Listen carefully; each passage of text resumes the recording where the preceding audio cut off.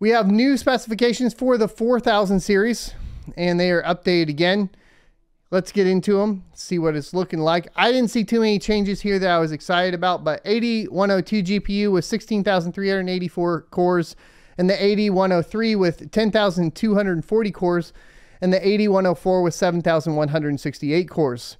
The specifications of Nvidia's next-gen Geforce RTX 4090, 4080, and 4070 graphics cards have been once again changed in the latest rumor by Copite7Kimmy.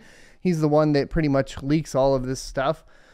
The initial launch lineup is expected to include 3 graphics cards, the 4090, the 4080, and the 4070. The trio of these cards is expected to utilize Ada Lovelace GPUs based on the latest and greatest architecture and fabricated on TSMC's 4nm process node, which is a slightly optimized variant of the 5nm process node.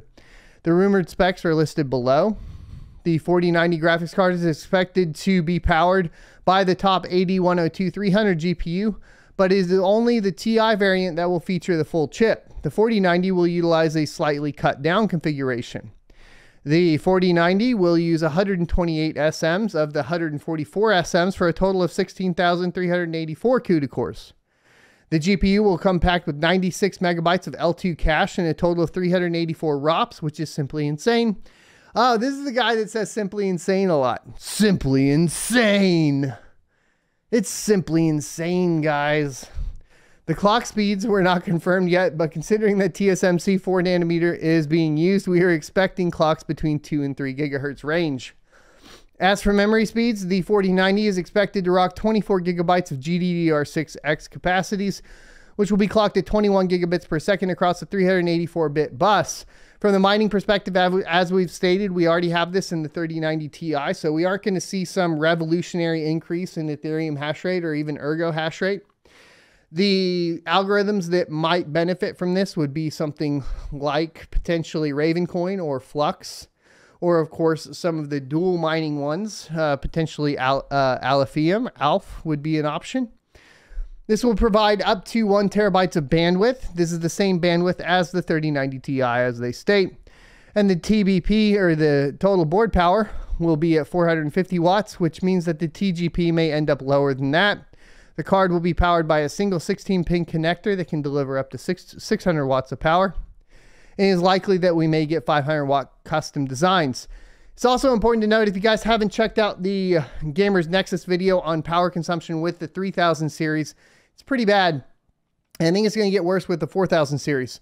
Now, a lot of people are using this as an excuse across the board to blame even AMD, but I'm not so sure that AMD actually has the same problem, just to be clear. The Nvidia Geforce RTX 4080 is going to be a cut down 8103-300 GPU configuration with 10,240 cores or 80 SMs enabled for a total of 84 units. The GPU will become packed with 64 megabytes of L2 cache and up to 224 ROPs. As for memory specs, it's going to rock 16 gigabytes of GDDR6X capacity and are said to be adjusted to 18 gigabits per second speed across a 256-bit bus. That's going to provide only 576 gigabytes a second of bandwidth, which means really on the 4080, you're not looking at great speeds. What is that going to be? Cut down in half, 60 to 70 mega hash a second, somewhere in there on Ethereum. Maybe a little bit higher, or obviously a little bit higher on something like Ergo. It is kind of weird that the RTX 4080 will feature lower bandwidth than its 30 series predecessor, but it may be possible that we see a GDDR6X variant as a refresh. For power, the total board power is said to be around 420 watts. The 4080 is looking pretty bad for mining.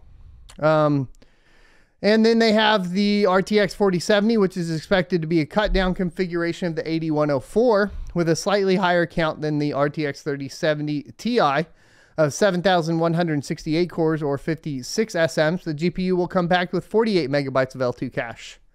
As for memory specifications, the 4070 is expected to rock 10 gigabytes of GDDR6 capacities. They're said to be clocked at 18 gigabits per second across a 160-bit bus interface. That is pretty terrible for mining. The card may rock a total board power of 300 watts, and the leaker also mentioned that the pricing of this card would not be lower than the 3070 or the 3070 Ti. We can basically expect a price bump in the 70 class graphics card segment.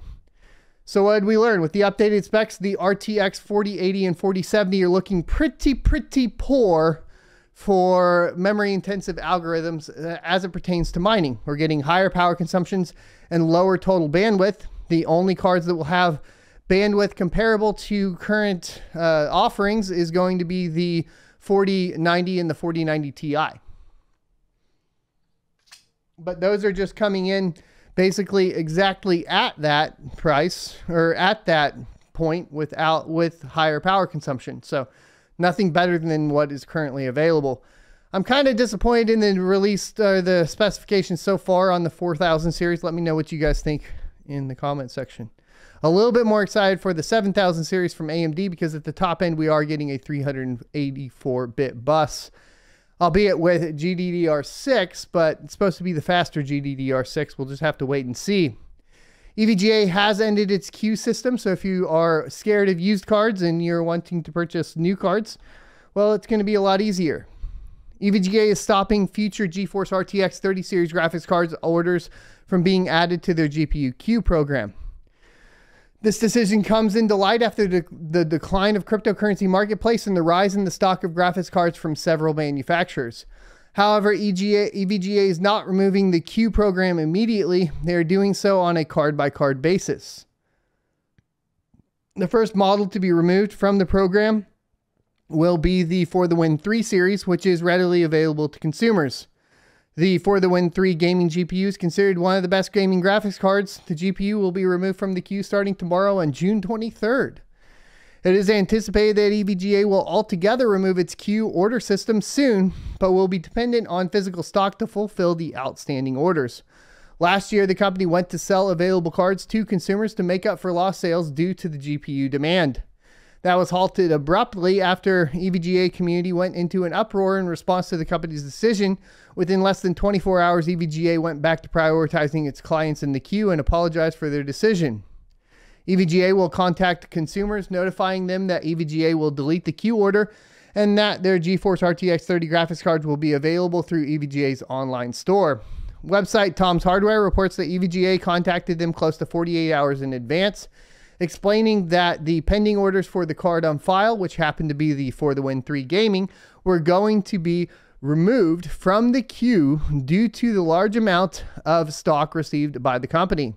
While it is still unknown how many and when more Geforce RTX 30 series graphics cards will be removed from the company's queue system, it is anticipated that more graphics cards will become accessible over the next month to the company and consumers alike.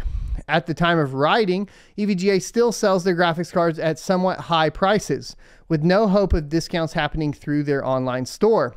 It is suggested that consumers interested in EVGA or other manufacturers' GPUs should check various retailers such as Amazon, Newegg, and others for lower pricing on the popular 30 series graphics cards. I hope you enjoyed this clip from the Crypto Mining Morning Show every Monday through Friday, 7:45 a.m. Pacific and 10:45 a.m. Eastern Time. You can check out more clips here, or if you're interested in checking out the entire live show, you can check that out down here. Thanks for watching, and I'll see you next Tuesday.